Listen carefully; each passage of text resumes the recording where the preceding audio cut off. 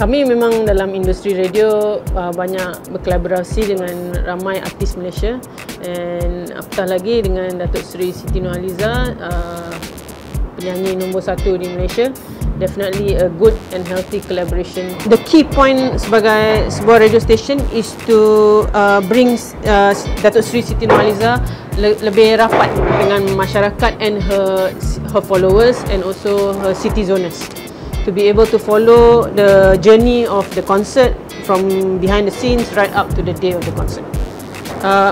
As much as we are a radio station, sebuah radio station yang berada in Malaysia for many years, I think our relationship dengan Datuk Seri Siti Nurhaliza was from her first album right up to now.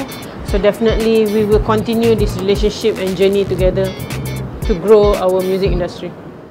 Saya rasa konsert Datuk Seri Siti adalah begitu is a grand event, especially untuk 2014. Saya rasa yang ini event yang pertama dalam Malaysia. So I sebagai Malaysia brand, so I harap dan I boleh membeli sedikit sumbangan. So bukan saja untuk jadi sponsor, I rasa yang paling penting adalah boleh bagi satu aura yang positif untuk semua Malaysia. Semasa I pertama kali I dengar proposal ini, I sudah tertarik. Sebab I rasa sponsorship ini bukan sekadar untuk hiburan, ini pun adalah extend kepada itu CSR dengan guna yayasan.